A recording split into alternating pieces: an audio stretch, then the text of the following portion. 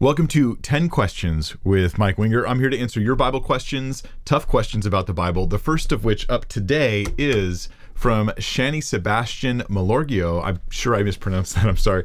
Does Exodus 21:22 really condone abortion? Let's remember this part of the question because we'll come back to it after we analyze the verse. Does it condone abortion? I've seen multiple commentaries and translations, Shani says, and it does really seem like abortion is accepted as the baby's life appears to be less valuable. Let's dig into this. So Exodus 21:22 looks like this. When men strive together, now this is of course the law, right? So there's like these case laws given. Hey, if this event happens, here's how you handle it legally under the Old Testament law, under the Mosaic system. When men strive together and hit a pregnant woman. So there's two guys fighting and one of them, it seems accidentally hits a woman who's pregnant so that her children come out, but there is no harm. The one who hit her shall surely be fined, as the woman's husband shall impose on him, and he shall pay as the judges determine. But if there is harm, then you shall pay life for life, eye for eye, tooth for tooth, hand for hand, foot for foot, burn for burn, wound for wound, stripe for stripe. And that's the two verses, that's the section right there. Now some go, well, how's that about abortion? Well, take a look at this in the Revised Version.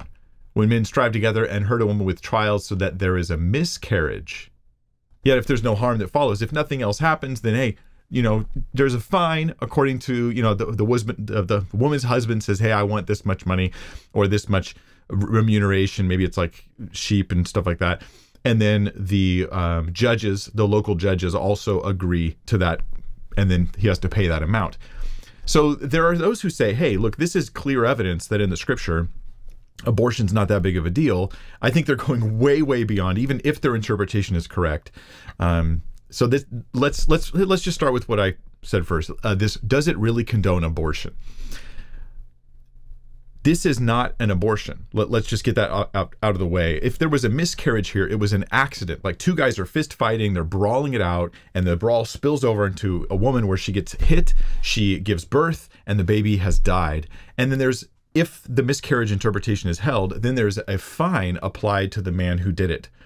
You might say this means that a baby's life is less valuable, but that's an interpretation, not something that's clear in the text. This is like going a whole step beyond, because even if you take the miscarriage view, which I do not, and I'll explain several reasons why, and you shouldn't either in my view, the RSV and the NRSV got this wrong, I believe, as most modern translations go the other way. But even if you take the miscarriage view, it doesn't here say that a baby is therefore not a person or not really alive or not worth as much as an adult human. It says that the fine associated with this event is less. Now, is it possible that if you take these wrong interpretations, is it possible that there's a lower penalty when there's a miscarriage for a reason other than that the baby doesn't matter and that you could just abort babies whenever you want? Yes, there's a reason, which is that the instances of stillbirths were a lot higher then than they are now. And so it's possible, I'm just throwing this out as a possibility. It's possible that what's happening is, oh yeah, if there's a miscarriage, you have a fine, but it's not an eye for an eye, tooth for a tooth, life for life kind of thing. There's just a fine. Maybe that's because the judges never know whether that baby would have made it into this world in the first place. So you're sort of hedging your bet saying, we had something that was alive, but that was about to travel through, probably alive, we don't even know for sure, in the womb, that was about to travel through a very difficult, possibly dangerous course of events leading to birth. And there was some uncertainty there. So we won't punish all of the people equally. In addition, it was accidental. It was like a manslaughter type situation. It was unintentional. Whereas abortion is always, always intentional. What happens when someone dies and it's intentional in the Bible? An unjustified killing in the Bible is always treated the same way, which is with the death penalty. But there are several problems with the miscarriage view. Let me walk you through some of them and see if I can convince you guys of this. I even saw there are scholars who argue for these positions that seem like just such far-reaching things. They're serious scholars. They're all very serious about their views. But here's the things that I think are being left out of this discussion sometimes. So first off, life for a life that we see in the passage. Let me go here to the ESV, but you'll get this in most modern translations. You'll get something just like this. The phrase life for life, if there is harm, which would seem to be referring to this child dying in my view, then you pay life for life, eye for eye, tooth for tooth, hand for hand, foot for foot. This is strange language to use If you're saying, and a baby dies, but if there's harm, pay life for life. This implies that the situation prior in verse 21, or verse 22 rather, the verse before that, the situation prior doesn't involve the loss of a life, because this is the situation in which there is the loss of a life, or the loss of an eye, or the loss of a tooth. Yet the baby that comes out is very likely going to have an eye, an ear. There are the loss of these things. So logically, it's strange to see this in the text. It should be written differently if you're trying to be clear that there was a miscarriage. That's just one small issue. There's a lot more. But let me just cut to what I would say is the center of the issue. This is like the hub of the debate, which is the word that the RSV translates as miscarriage. Is that a proper translation? Here's the RSV again. Miscarriage. Well, in the Hebrew, that's two words. It's two words, children and come out. Okay, children and come out. No, these words do not refer to dead children. Coming out does not refer to dying. It's children come out. So miscarriage is very much a very specific interpretation of those terms, but that's, I think, a wrong interpretation. The ESV just translates it very straightforwardly, children come out. That's how a lot of modern translations handle it. But let me talk more about these words individually. So the word children, the Hebrew word that's used there, it could be children because maybe she has twins and they want to include either of the children have an issue, okay? So that there's no loopholes in the law right there. But the children term is used tons of times in the Old Testament, and it's used always of living, fully living human beings in every other case that we see. Every other case, fully living human beings, like up to like not just toddlers, but older than that. A 10-year-old could be called this. That's the word that's used. It's not fruit. Some translations say her fruit comes out. That's not what that word means anywhere else in the Bible, in its many, many uses. It's just not what it means. So that would imply that we're talking about a child in the same sort of qualitative sense as all the other children that the Bible talks about, which is, again, the pro-life position, because the pro-life position is a solidly biblical position. It derives from the scripture. It's not just digging into the scripture for validation. Then we have the term go out. So the children come out or go out. That's the second part of the term. This word's used over 1,000 times in the Old Testament, go out. And it's never used of a miscarriage. Now, there's one example where it is used of something negative like this, and it's in Numbers, where a stillbirth is described as going out or coming out, that same term. And I saw one commentary say, hey, this is implication that the word can sometimes mean the death or the miscarriage of the baby. But that's a very clumsy, I'll give you the short version, a clumsy way of interpreting the text. It means simply come out. It doesn't mean that the baby came out dead. It was the word stillbirth that implied that the baby was dead in that verse. This is why in Genesis and other times, Genesis 25, verses 25 and 26, Esau and Jacob both are described as coming out during their birth process, and they're both alive, same Hebrew word. Then in Genesis 38, verses 29 and 30, we have Perez and Zerah. They both come out, and they're what? Alive when they come out, when they're born. So that word coming out just means coming out, unless you have, here's a good rule for every verse you see in the scripture that relates to this, that would apply to all of them, I think. If you have come out and you have child, unless it specifies the child is dead, you should not assume the child is dead. The only verse that does that specifies in Numbers that the child is dead, stillbirth. There are actual words for miscarriage in Hebrew, and they're not used in this passage. This is not the word for miscarriage, right? That's not what's being used here. So this is to say that the NRSV seems to be very wrong here. And I'm not sure what pro-choice individuals want to get from this verse. You know, your original question, Shani, was saying, hey, does this verse really condone abortion? Even if it happened, it wouldn't be saying abortion's okay, because if a baby's accidentally killed, here's what you do. And it's negative, there's a fine. It doesn't say you can therefore deliberately kill as long as you're going to pay a little fine. Like that's a high-handed sin. That's a different category of issue in the scripture. So yeah, all that to say, this has nothing to do with those things. Those who want to suggest that this would imply that the child is not really a person because it's a lesser value, they're assuming a ton. The text itself actually uses the same term for children in the womb and out of the womb, right? And the child comes out, it's still a child. it's still using the same word to describe them. So that semantic game doesn't look like it would work either. There's other ways we can talk about this, and I'll link some videos below that I've talked about abortion and the Bible a couple times, and I'll link that down below after this video. And we're going to go to question number 2, but let me tell you guys how this is going, because there's 2 things that have changed in this Q&A. First off, good news, we're going to go weekly. I'm going to go at least just about every week. Every Friday I can manage, I will be here answering your guys' questions instead of every other week how I had been. The bad news is, and maybe good for some, I'm only going to do 10 questions per stream. This is going to sort of streamline it for us, no pun intended. And I think, well, let's just experiment. We'll see how it goes. Maybe I'll do it 2 or 3 times. Maybe I'll do it 100 times. We'll see how it goes. So this is 10 questions with Mike Winger starting now. And question number 2 is from Olivia Price, who says, is being in a long-term dating relationship wise?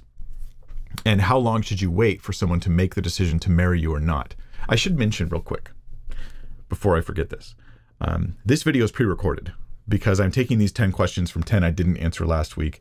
Long story short, the other videos will all be live. You have to show up live for the Q&A, put your questions in the live chat after it starts, but at the beginning, and we can try to tackle them then. All right, Olivia Price, is being in a long-term dating relationship wise, and how long should you wait for someone to make a decision to marry you or not? Olivia, this is, you know, there's different ways I can answer questions, right? And my heart's desire is to help you learn how to think biblically about everything.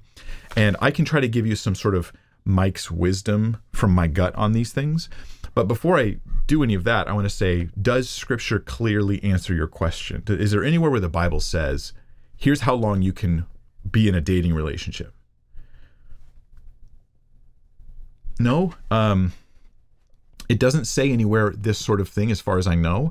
The closest thing I see to it is maybe the Song of Solomon, where there's this incredible passionate desire for these two to be together. And then repeated warnings. The only thing that's repeated over and over again, really, in the sense of a lesson to learn, is don't stir up love until it pleases. And there's this sense of, hey, the desire for a man and woman to be together in marriage and in all the things that accompany that is so strong, but it's even times a million when you start stirring it up. So a dating relationship could stir that up, or it might not, depending on how they go about that dating relationship.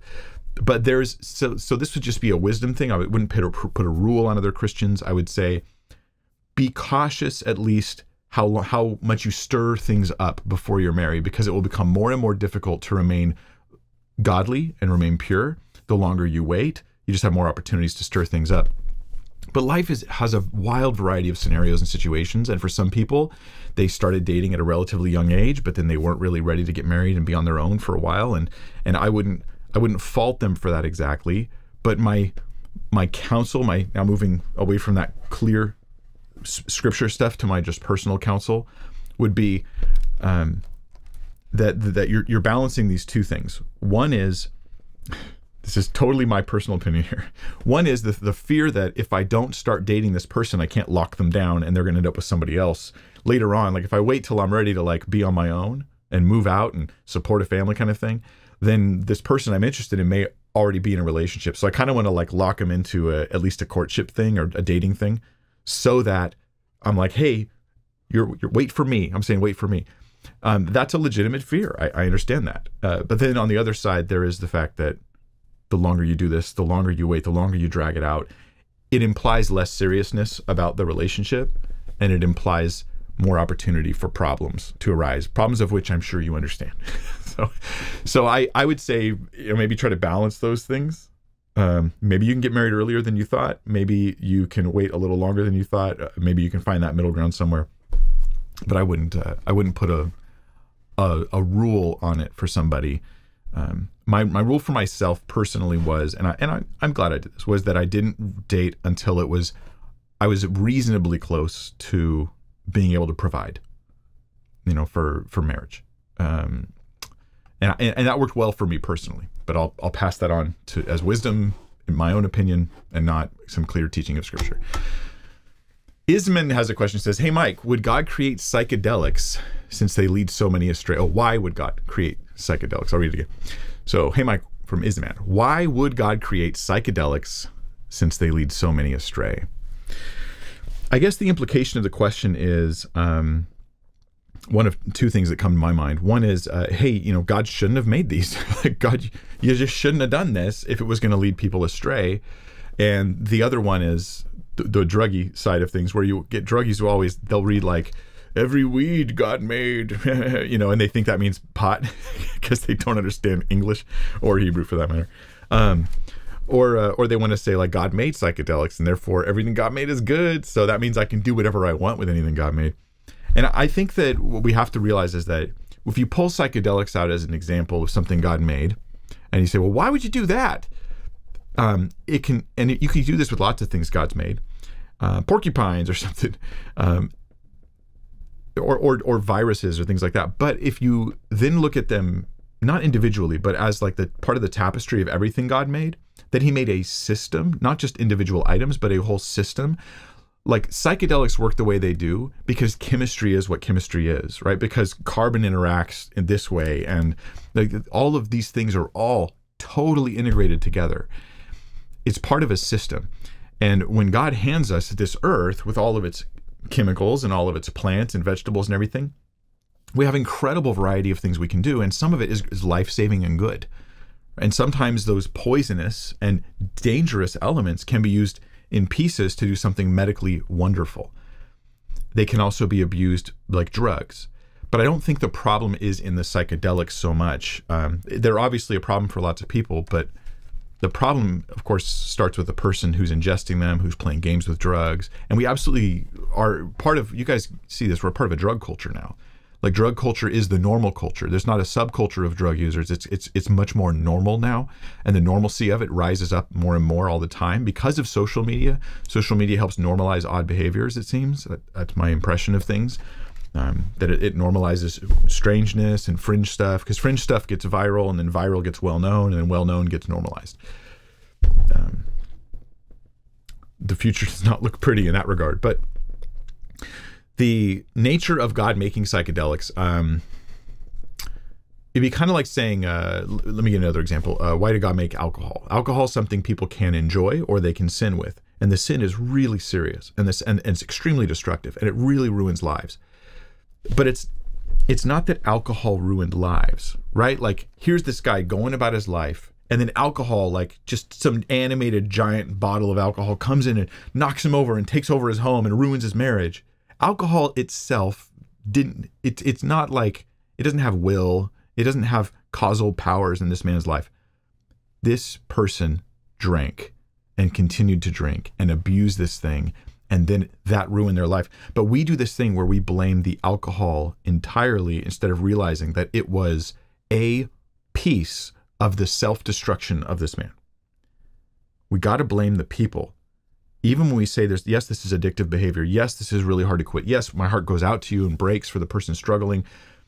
But the nature of our rebellion in regards to substance abuse and sin is that it is sin. It is rebellion against God ultimately. And ultimately, that person is responsible for quitting. And there are many who feel that they are they're offering compassion. And my heart goes out, like I understand this compulsion to say, I want to show compassion. And part of my showing compassion is saying it's not their fault. But when you remove all the fault from the abuser of the substance, say psychedelics, when you remove all the fault from them, you also remove their ability and their capacities, and you imprison them in that addiction. You're basically saying you're hopeless. So I'm saying I understand addiction. I understand the nature of how hard it is now and how it's way worse now than it was the first time you had some. But I also understand that you still have some agency here, and I want to encourage that and stoke that, because what others would say is, Mike, you're condemning this person, but I think I'm offering them hope. And it's not just me, not just my wisdom here, or my ideas. Scripture says, no temptation has overtaken you except what is common to man, but God is faithful. He will not allow you to be tempted beyond what you're able. And yes, you feel tempted beyond your ability all the time. That's the normal state of humans, I think. We often feel that way. I couldn't help it. I couldn't help it. But hypothetically, if someone walked into your room and just held a gun to your head and was like, don't you dare take another drink of that, I will shoot you. I will shoot your family. Like, if they did that, you would be like, oh, I'm not going to drink that right now, that's for sure. Meaning that you did have some free will there, right? You just keep making that same choice. So anyway, this is getting a bit beyond your question. I think there's some loaded things in asking the question, why did God create psychedelics? I would say part of it's the tapestry of creation. that all those things exist. Another part of it is the ability for man to have free will. Another part of it is that there are actually some good things, even in the bad things that we see. Another part of it is that God works good through even the difficulties and the evils that exist in the world, and the nature of the fall, and all those elements, to me, feel like a pretty good explanation for all that. Question number 4, Jordan Francis says, hey, Pastor Mike, just wanted to say thank you for all your work. Really have been blessed. Great, Jordan, that means the world to me. I mean, to think that I get to do this stuff online. Those of you who are thinking about doing online ministry, go for it. As long as you just get your ego out of the way, don't let it get back in the way. Make sure that you're doing it to serve others and not to pump yourself up or lift yourself up or anything like that. But I encourage more people to get involved in online ministry. And I'm glad that more have. There's so many more Christian channels now than there were like 8 years ago online on YouTube and on other places. And it's exciting to see. Okay, so Jordan's question. How would you respond to the phrase, too little spirit, too much Bible? Would love to know how to respond. Too little spirit, too much Bible.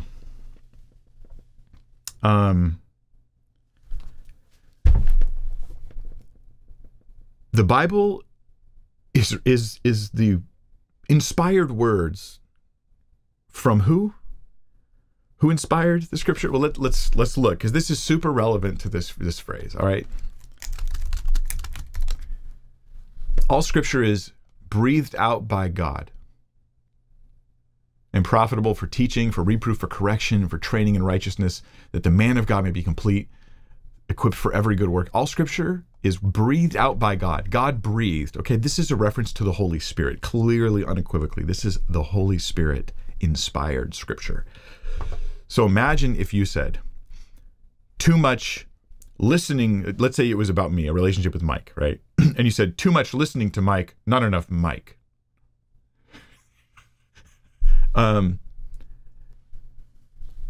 doesn't make any sense. Like, you're going to know me better by not listening to me anymore. So I want more of God, but I don't want what God has said. I want more of God's Spirit, but I don't want the things the Holy Spirit has said. These people who say this would never shut down someone saying, the Lord just showed me something. I have a word to share with you from the Holy Spirit. They would never, ever shut it down and be like, nope, we too much of what is inspired speech from the Spirit. We want more of the Spirit. Not that. It makes no sense whatsoever. So here's a good question. What could the possible motive be for somebody saying, too little Spirit, too much Bible? I think it happens when, if I'll be as charitable as I can. In my opinion, when I've heard this kind of thing, it happens when somebody is sort of in their flow. They're a spiritual leader. They view themselves as either a spiritual leader or somebody who is spiritually in the know, right? Like they're like, I get it. I'm at that level of Christianity where I feel pretty confident about my spiritual discernment and about my spiritual wisdom and about my ability to kind of like figure out what God is doing. And they're telling somebody something, and they're counseling something, or they're declaring something, and someone else is like, hey, wait a minute, but doesn't the Bible say, but doesn't the Bible say, but doesn't the Bible say, and their style is getting cramped by people who keep quoting scriptures. That's one of the reasons why this kind of quote comes up. So how do they respond when they feel that their spirit-ledness is being, squelched, is being pushed down by other people who keep quoting Bible verses to challenge the things that they're saying? Well, they could say, hey man, too little Spirit, too much Bible. But if you say this, if you say the phrase too little Spirit, too much Bible, I would say you have too little of both. You have definitely got too little of the Holy Spirit, because the Holy Spirit you would never be in the Spirit saying that sort of garbage. And you've definitely got not enough Bible, because you deride not just yourself knowing the Bible, you deride other people knowing Scripture. You know, when Jesus rebuked the Sadducees, he never rebuked them for having too much Bible. When he rebuked the Pharisees, he never rebuked them for having too much Bible. He was like, hey, have you not read? He argued with Scripture. He used Scripture to correct his opponents. He says, how do you not know what the Scriptures say? He would always appeal to the Scripture, because the Holy Spirit's not going to argue with himself, disagree with himself, or any of that garbage. This kind of phrase, too little Spirit, too much Bible, is said from someone who has too little of both, I think. Honest opinion, Jordan. Doesn't mean you hate them. Doesn't mean you mock them. But you don't let them manipulate you and draw you away from Scripture unto themselves so that they become your Holy Spirit. Right? They're the one you listen to because they're the ones that have the key to the Spirit, and they don't want you to go to the Bible to correct them and to guide and direct them. This is super scary, actually, the more I think about it. Let's go to number 5. High Five Expert says, that's a good skill to have. My fiancée came to the Lord after our relationship started, and I recently found out that she has been divorced twice. Has she been forgiven, or should we call off the marriage? Okay, first off, I answer a question like this with a lot of trepidation.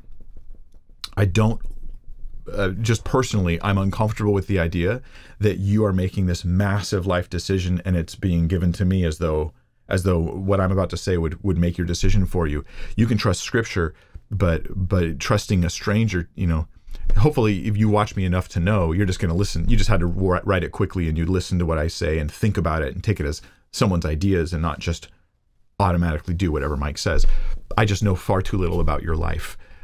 So I say this with great trepidation because I don't want you to take what I say and not filter it. You got to filter it through your life and say, hey, here's his counsel. Did he really understand my situation properly? Were there missing bits that he would have maybe answered differently? Or maybe he's just wrong. You really have to consider those things. Too big of an issue for you not to.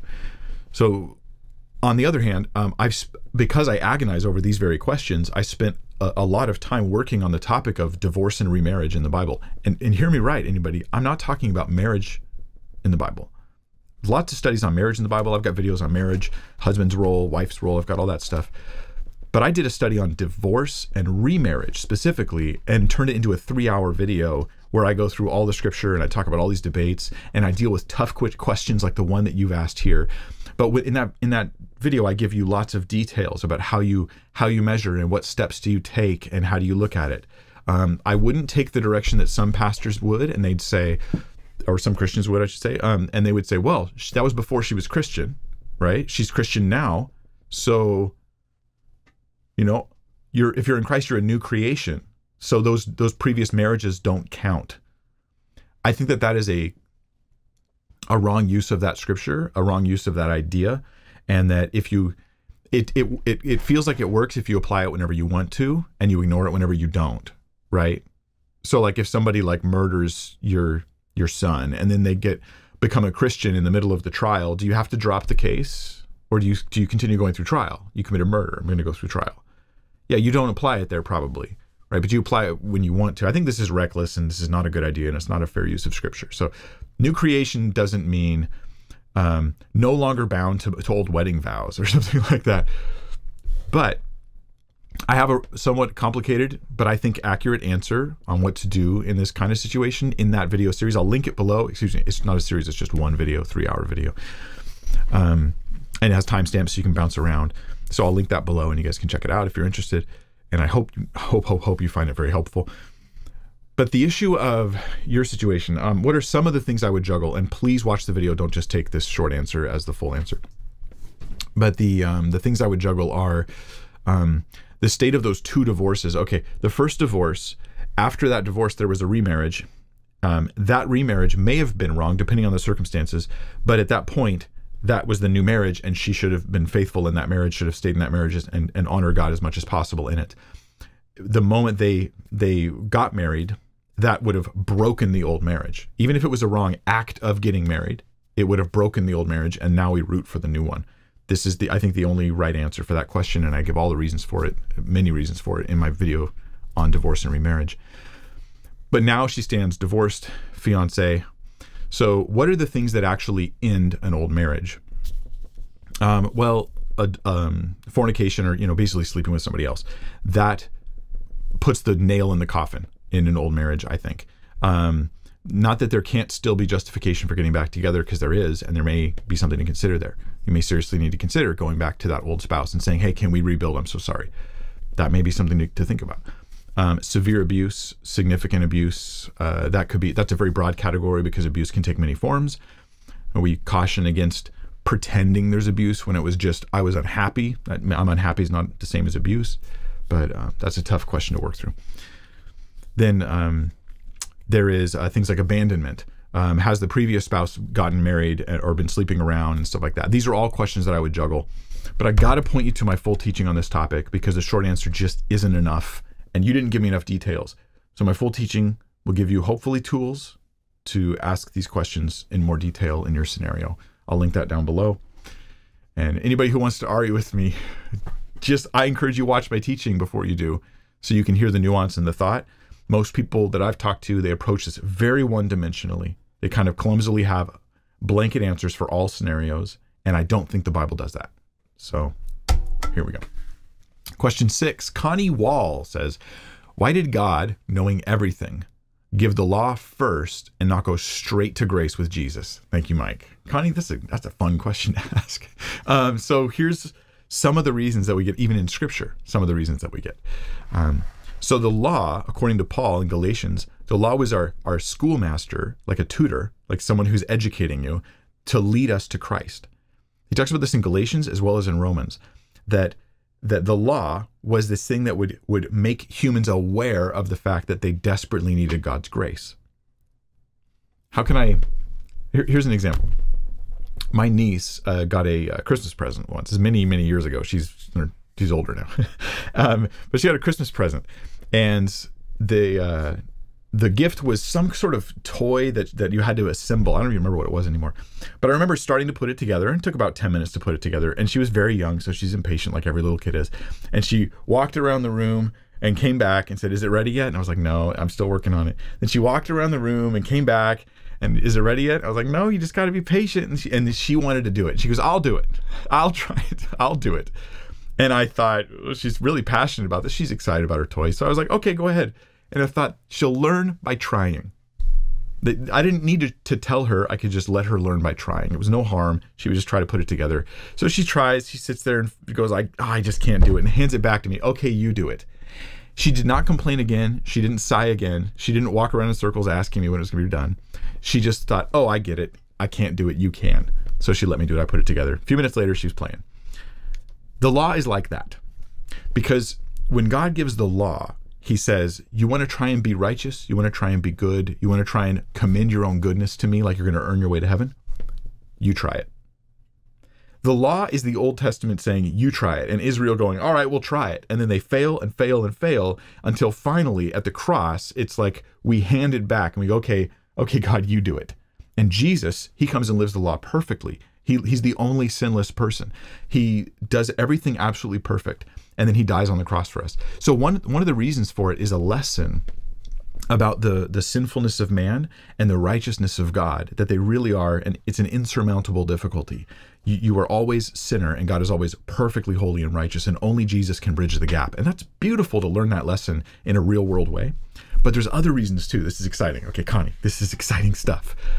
Truly, truly mind-blowing, exciting stuff. I will, no matter how well I describe it right now, I will not do justice to how glorious it is.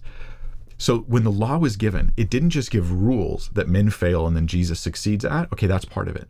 It also gave this system of sacrifices, which are meant to be a picture of what Jesus will do for us. So you have like these 5 main sacrifices in the book of Leviticus, and they all picture Christ in different ways. It's amazing. It's beautiful. I'll link a video below explaining how these sacrifices represent Jesus.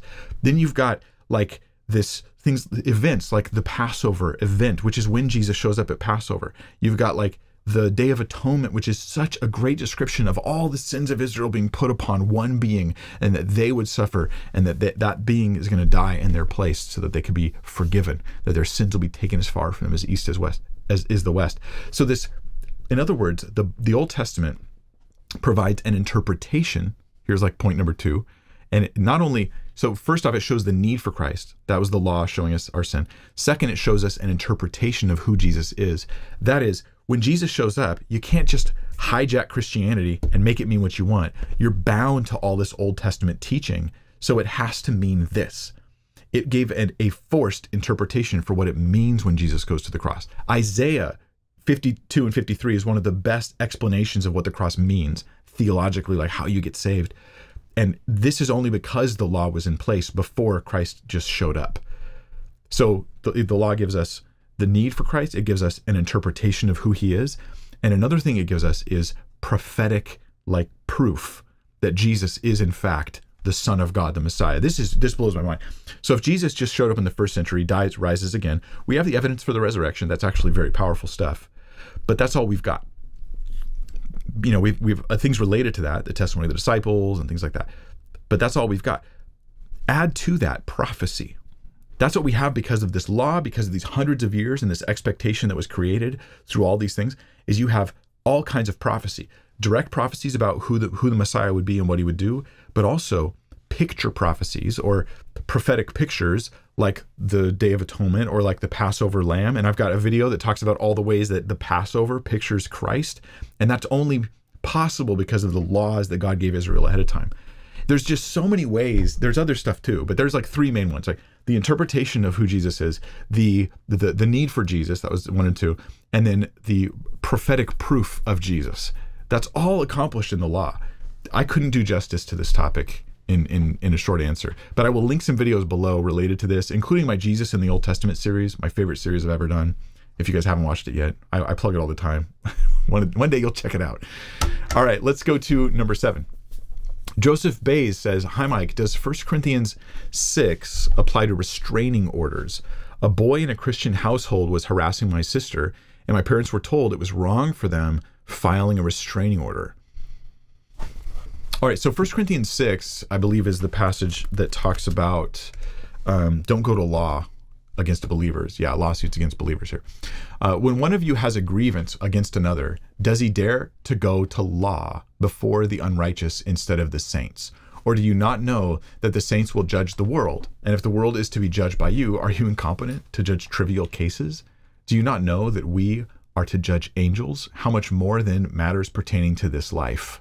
So if you have such cases, why do you lay them before those who have no standing in the church? I say this to your shame. Can it be that there is no one among you wise enough to settle a dispute between the brothers? But brother goes to law against brother, and that before unbelievers.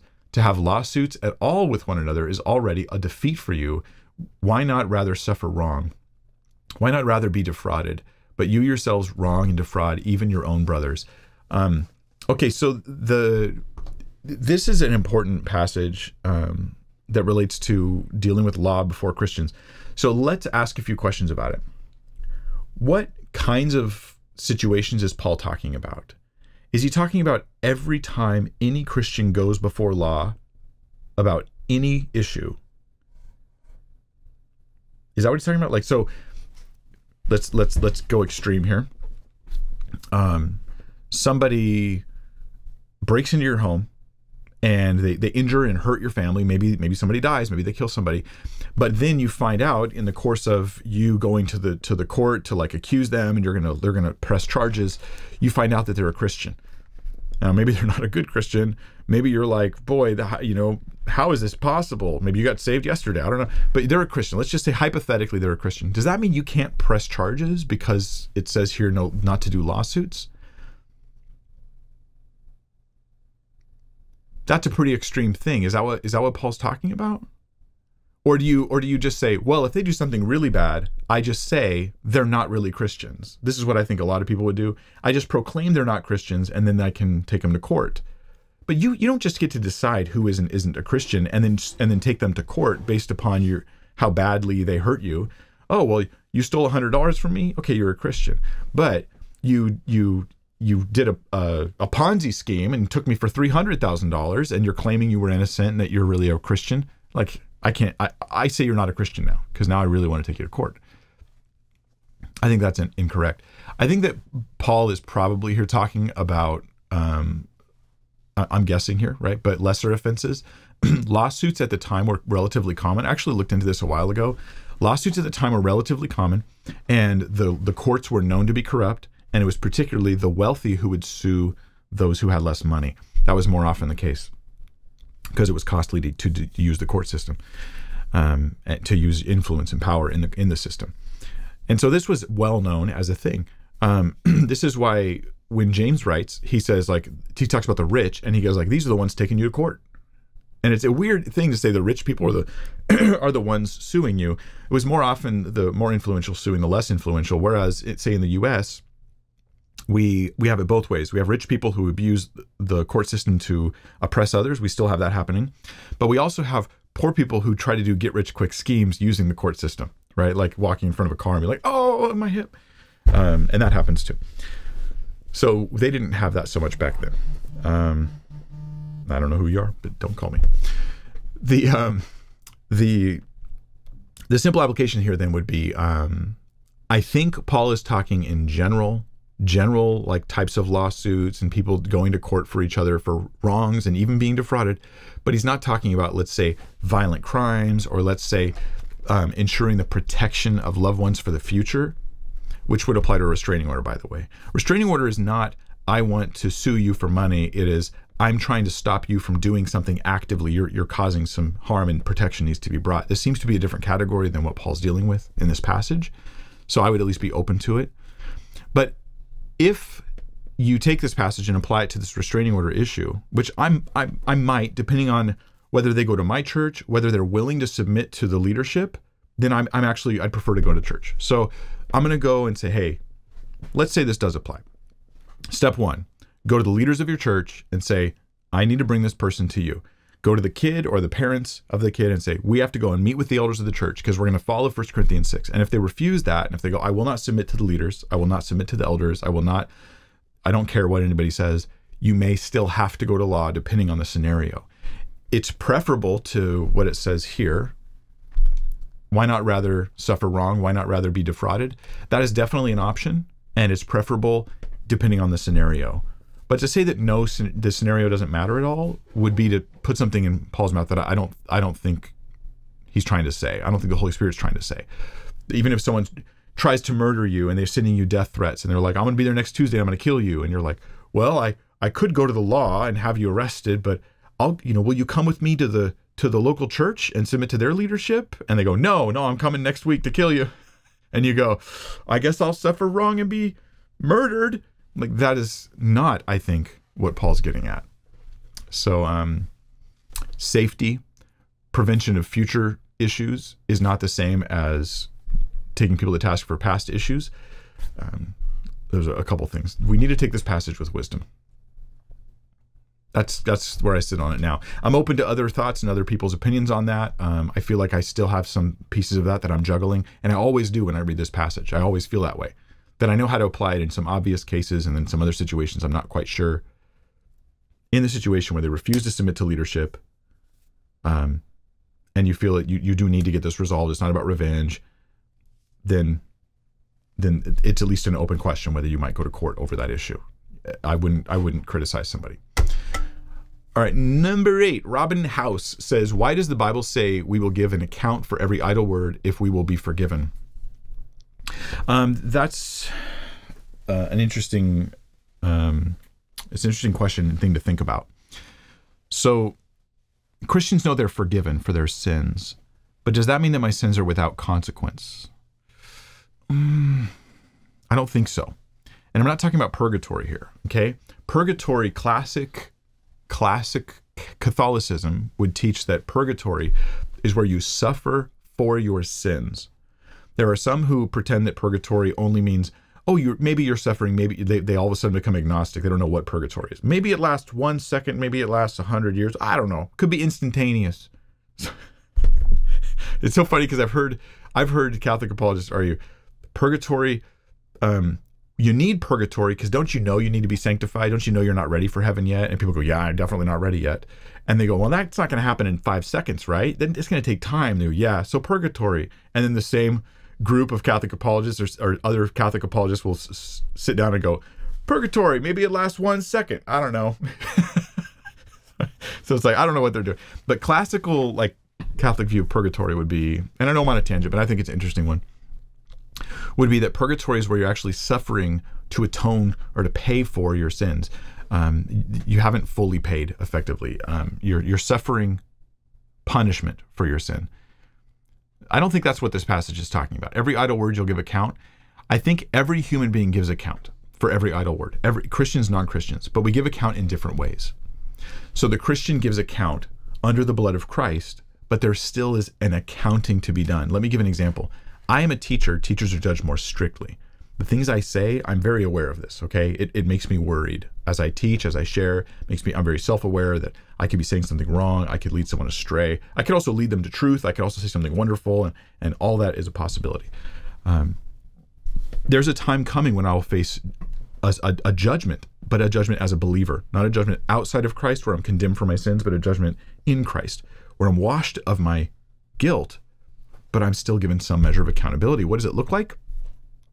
One would simply be possibly an awareness of like an accounting of like, hey, if you've ever had this happen where you go before someone and you know they don't reject you, you know they love you, you know they forgive you, but they still make you stand and be accountable for what you did. Like what you did was wrong. And they just tell you what you did was wrong.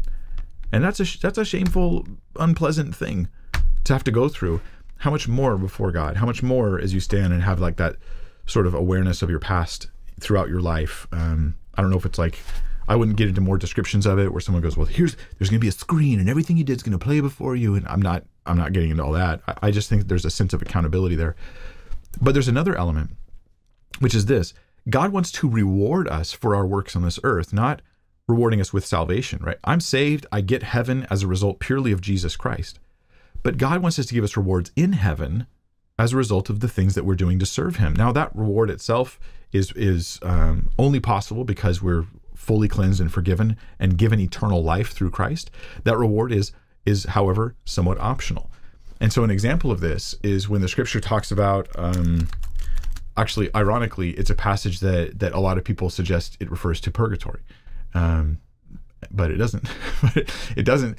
But each man's work will be tested, scripture tells us. Let me find the passage here. Just a second. I have too many windows open. I need to close some things out.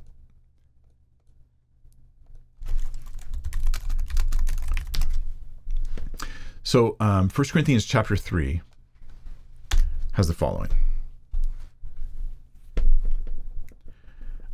He uses an analogy to talk about we're God's workers, you're God's field, like a farming analogy, and then a building analogy. No foundation can anyone lay than that which is laid, which is Jesus Christ. So you're laying the foundation of Christ. Ultimately, that no other one can be laid. Otherwise, you're not in Christ. Now, if anyone builds on this foundation in their work in ministry, their service to God, this relates to the every word is accountable question. If anyone builds on this foundation with gold, silver, precious stones, wood, hay, straw, each one's work will become clear. See, some of these are good, gold, silver, precious stones. Some of these are cheap, wood, hay, straw.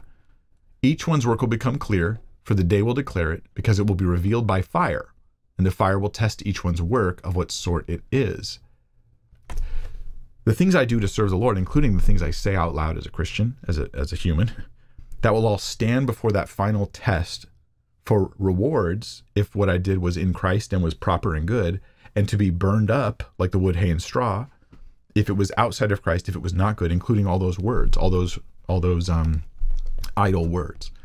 So if anyone's work which he's built on it endures, he'll receive a reward. Not the reward of heaven, not the reward of eternal life, but a reward in eternal life in heaven. If anyone's work is burned, he will suffer loss, but he himself will be saved, yet so as through fire. Now, this is not saying it's not purgatory. I have a video on this too, why this passage is not about purgatory. Yes, there's a fire, but the stuff that he's done is being tested. He's not in the house kidding. It's rather, here's the house of all the things you've done in your life, all the works and all the words and everything. It's all going to be tested by fire. Some of it's burned up, some of it's brought with you as reward to heaven. And you survive either way, but it's as though you went through a fire and lost everything that you owned. That would be the thing. The man is not burned. His stuff is. So this could give an example of how each word and each there's a degree of accountability for a Christian who's fully forgiven, but still has a day of testing coming. I hope that helps. Question number 9, Elizabeth Wells says, in Matthew 10:20, the Spirit is the Father's Spirit, but elsewhere it says the Spirit is that of Christ. How does this work with the oneness versus Trinitarian view? Love your ministry. Thanks. So the oneness view would hold that when you have the Holy Spirit referred to as the Father's Spirit and then referred to as that of Christ, the Spirit of Christ, I think the oneness view would hold that, right, there is one God who shows himself in 3 different ways. Sometimes he appears as Father, sometimes as Son, sometimes as Spirit, and that you can't have the Trinity, because the Trinity, they'll say, is inherently contradictory. They usually try to rule it out a priori, is the term. They try to say it just doesn't work as a rule. You're not allowed to do the Trinity. Even if the Bible did say that, you're not allowed to believe that. That's not right. But when you think about it, the Trinity accomplishes this better, because the Spirit of the Father, okay, there's the Father, the Son, and the Holy Spirit. I'm using that as like the third person of the Trinity. Well, the Holy Spirit and the Spirit of Christ are two different names for the Holy Spirit. The Holy Spirit and the Spirit of the Father are also two different names or ways of indicating the Holy Spirit, that one Holy Spirit. Spirit of the Father, Spirit of Christ. So we're indwelt by the Holy Spirit, which is also the Spirit of Christ, also the Spirit of the Father. That works perfectly well with Trinitarian theology. There's nothing conflicting there. This is why Trinitarian theology exists, is because of ideas like this, where there's all these things there. Where oneness fails is when you get things like the baptism of Jesus, where you have the Father speaking from above, where he says, "This is my Son, whom I'm well pleased." Then you have the Holy Spirit descending as a dove. Then you have the Son who's present, who's being filled with the Spirit. So that you're like, wait a minute, if this is like a puppetry thing, it doesn't make any sense anymore. If this is like, sometimes he comes as Father, sometimes as Son, sometimes as Spirit. Here it clearly seems to be indicating that the Father, the Spirit, and the Son are somehow three different persons. So the problem with oneness is that not that they can explain a phrase like Father, Spirit, Spirit of Christ. In a sense, they can explain that as well as I can. But that's not all the Bible says about Jesus. The Bible also shows that there are the Father, the Son, and the Spirit. That the actual doctrine of the Trinity is in place through other things as well. I guess what I would say is there's nothing inherent about the phrase Spirit of the Father and Spirit of Christ. There's nothing inherent about that pushes oneness theology at all. Like, it can be explained in a number of ways until you bring in other texts of Scripture that rule out some of those other options, and then you go, okay, I was sort of forced into the Trinity. And that's how I see the Trinity. The doctrine of the Trinity is forced upon us by the pages of Scripture. And some people, they really react negatively to the word Trinity. Sometimes they've even thought about not using the term that much. But I think that would be a mistake. I think it would. But because they react so negatively to the term that they no longer hear me when I'm talking about the concepts behind the term. Because the concepts are sort of irrefutably in the Scriptures over and over again. You're forced into it.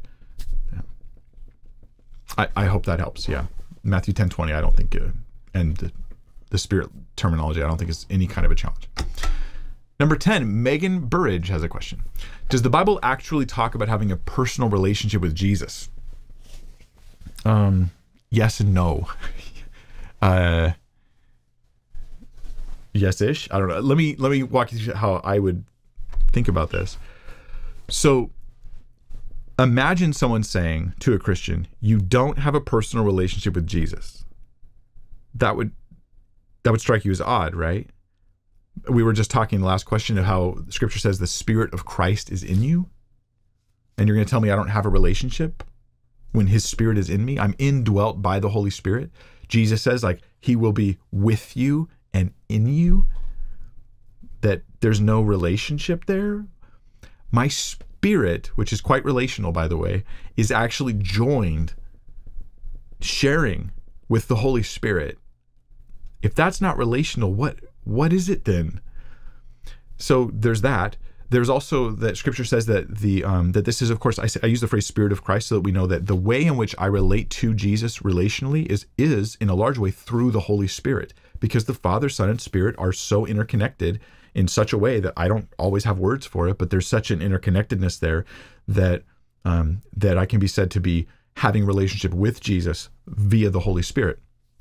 So that Jesus says, hey, when the Holy Spirit makes His home in you, right, that this is, according to Jesus, the Father and the Son dwelling with you as well, right? Now, again, we're going to get back into the oneness views. You can't reconcile the oneness views with the other texts of Scripture. You need the Trinity to do that. At any rate, we also have other things where the Spirit cries out with our spirits, Abba, Father. That's like deeply relational, is it not? The Holy Spirit cries out with my spirit, Abba, Father. That is entire. Abba is like a very affectionate term for father, and it's right there being cried out from within through God's Spirit and connected to my spirit, relationally crying out, Abba, Father. Eternal life is what? To know you and your only Son. John 17. Jesus says, this is what eternal life means. It's knowing God and the Father and his Son. That's the meaning of it. That's relational. That knowledge is relational. It's not just being aware of. So yeah, all that stuff. We are the bride of Christ. Like, how relational is that? It's entirely relational. I am the collectively, right? We're the bride of Jesus Christ. This is a marriage supper of the Lamb that is on its way. It's all so relational. So why do I say ish? Why do I say yes-ish, not just yes, yes, yes, yes? Because when some people say I have a personal relationship with Jesus, what I think they mean is, some people, okay, just some. I think what they mean is, my intuitions are from Jesus. Like I have this idea, that idea, like that's probably Jesus talking to me all throughout the time. I talk to Jesus, he talks to me. And I am always open to the Lord talking to me. But it's clear that amongst many of the churches that I've grown up with and the believers I love and respect, that in our circles that I've been in, right, evangelical circles where there's not hyper-charismatic, but definitely open to charismatic stuff, that there do tend to be a lot of individuals, not all, but a lot, who think that their internal monologue just is the Lord. And that's what it means to have a relationship with Jesus. That having a relationship with Jesus simply means receiving continual, regular messages from him throughout your day. That's the part I push back on. I go, wait a minute, I don't actually see that in Scripture. Is it possible for God to speak to me? Yes. Am I open for it? Yes. Would I love it to happen all the time? Yes. Does that happen all the time? No. For me, no. And more importantly, is that what relationship with Jesus means? No. That is not what it means. It means the indwelling of the Holy Spirit, relationally connecting me, sealing me to God as his child, as his adopted son, that this is better than hearing whispers all day long. And so I would just caution against thinking that relationship means hearing whispers all day long, that kind of thing. I know some would be offended by this. Maybe you do. Maybe you hear from God on a very regular basis throughout the day. What am I actually saying? Am I saying you don't? No. I'm saying that's not what relationship means, and you shouldn't expect that of others in order for them to say they have a relationship with God. That's what I'm saying. The honest view I have about it is, if someone's like, I hear from God all day long every day, is I wonder, like, do you really? Like, I don't know. I mean, it's not typically how I see God working in people's lives. And the people I know who say that, I have over the years grown to suspect that they have good intentions, but something's a little bit off. I'm just being honest. Maybe I'm wrong, but I don't think so. So I'm just being straight. Yes, we actually have a personal relationship with Jesus. The Bible totally talks about it. Just doesn't mean always hearing whispers all day long kind of thing. Yeah, that's totally up to God, and it's not a test of your relationship with God, how often you individually hear instructions from him on things. No, your relationship is solid if you never, ever, ever hear that. Your relationship's 100% solid with the Holy Spirit.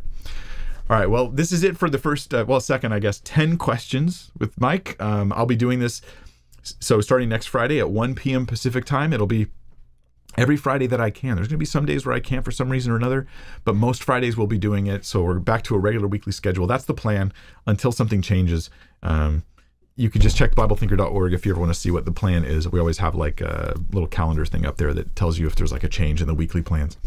All right, let's pray.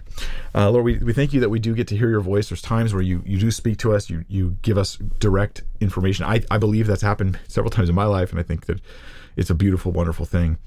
But may we not be, may we not become Christians who are so uncertain of our relationship with you that we feel like we need you to freshly speak to us all the time in order to confirm that you still love us, that you're still with us. May we believe your words, that you are with us, that you will never forsake us. May we believe your words, that we are in fact indwelt by the Spirit. May we sense not you telling us when to go to the store, but you telling us, Abba, Father, that we're relationally yours. In Jesus' name, amen.